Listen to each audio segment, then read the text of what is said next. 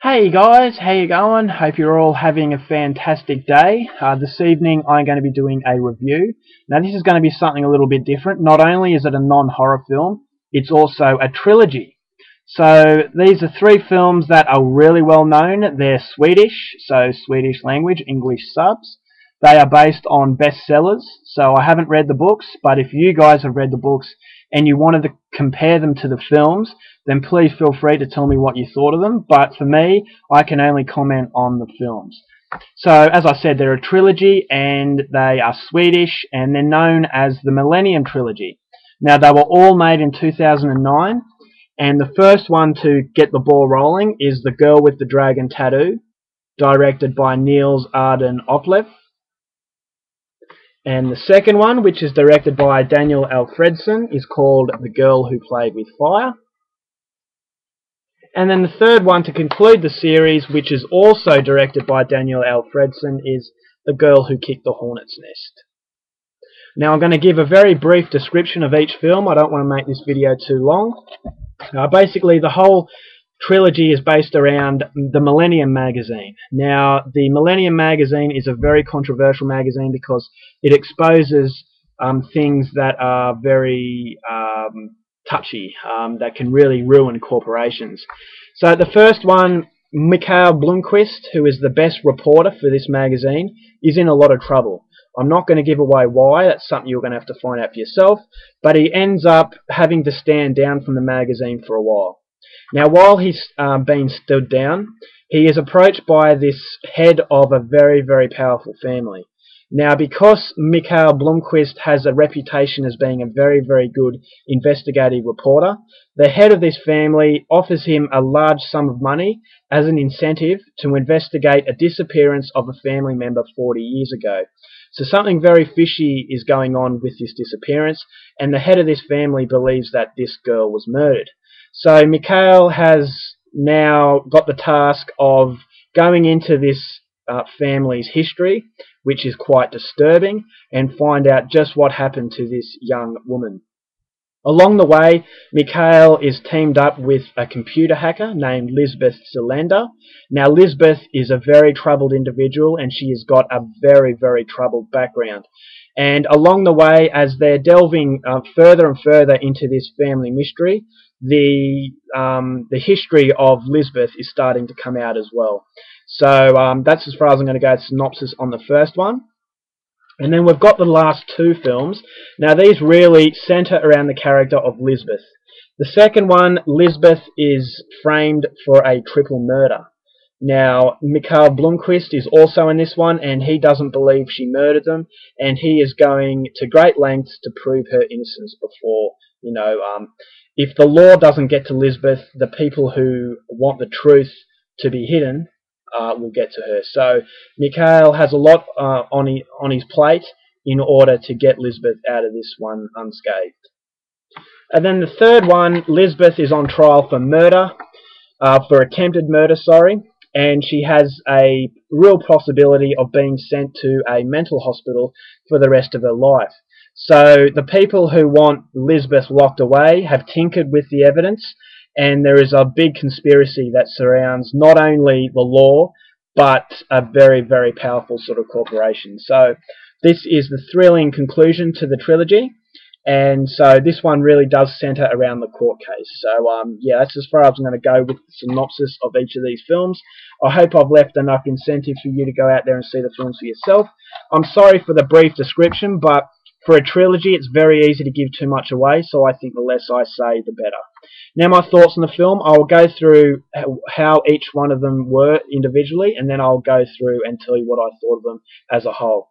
So the first one we start off, it really did have a high budget feel, and it was a very well made film, and the thing I liked about this the most is that it was patient.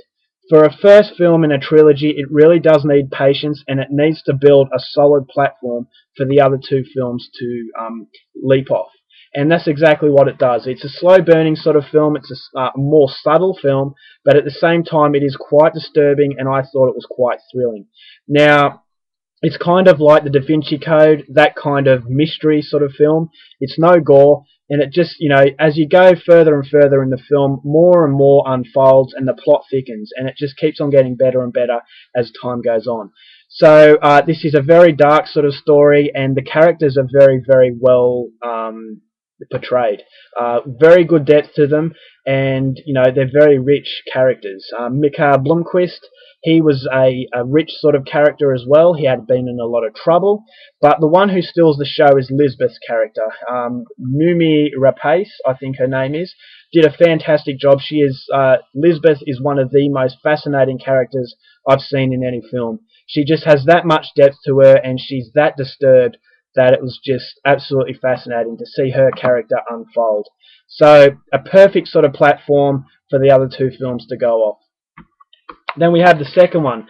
Now this one is more of a thrilling film, and this one is a little bit more fast-paced, which is what the first film allowed it to do. Now you kind of get the setting in the first one, and then the second one kind of just kicks up a little bit more. And this one, you know, there are some jump scares in this one, and the villains that are introduced in this film are quite scary, especially a blonde-headed villain. He was a massive man, and he was really intimidating. So as the film progresses in this one, new characters are introduced into it, and you know, some of them are quite scary. So it delivers, you know, where the first one left off, this one certainly does kick off into another gear and leaves it open for a very thrilling conclusion. Then we have this one, which is basically, as I said, the conclusion, and it wraps all ends together. It ties all the ends, and you know, it leaves you in a very satisfied mood. Now this one is more about the court case, and more about Lisbeth's history is on the table, and you know, the more and more you're kind of shocked, and you really want to see something good happen for her. And you're not quite sure if that's going to happen. It's not terribly, you know, predictable. There are some parts that you can kind of predict, but on the whole, I thought this was a very, very satisfying conclusion to what was a very good trilogy. Now, personally, for all three of these films, I rated them over The Da Vinci Code. I just thought they were so different, and the characters were just so rich that, you know, it just made for a fantastic trilogy. There is a lot of violence in it. It's not very graphic, not much gore in it at all.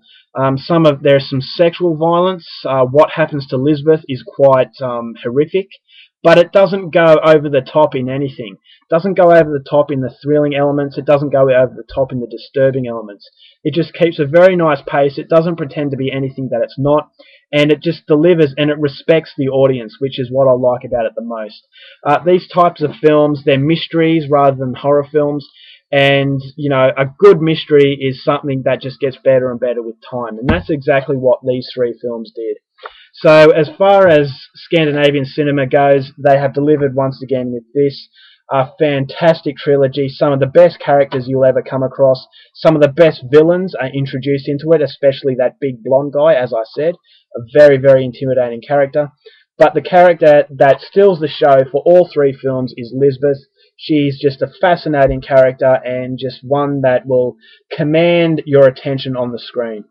And so, you know, the only problem I had with these films is that this one was directed by a different director and had a different budget. The second one had a much cheaper feel, and you'll really notice it straight away. So while it didn't take too long to get used to it, I know a few people will be put off. And it's the same with The Hornet's Nest. These two films didn't quite seem to be as polished as the first one. This one really did seem like a mainstream film, whereas these two seemed like a lower budget, almost television movies. But that didn't really take anything out of it for me, because, as I said, the story made up for it, and I really would have liked it to have the same director throughout the entire trilogy, but nothing could be done about that. If I was going to pick my favourite film of the trilogy, I think it's the conclusion. I thought, you know, it's the perfect way to tie up all the loose ends and make everything, you know, become very clear. So, you know, fantastic trilogy. I would highly recommend it, especially if you're a fan of Scandinavian cinema. I know there is a remake from America coming very, very soon, and I think they stay true to the original films, so I'm looking forward to that. But before you see the remake, I would highly recommend you go out there and check out these ones, because, you know, fantastic, and, you know, by far my favourite trilogy. So definitely recommended that you go out and check out the Millennium Trilogy. Alright guys, that's it. Until next time, I'll be doing a horror review very, very soon, so look out for that one. So until then, take care of yourselves, have a wonderful evening, and I'll see you later.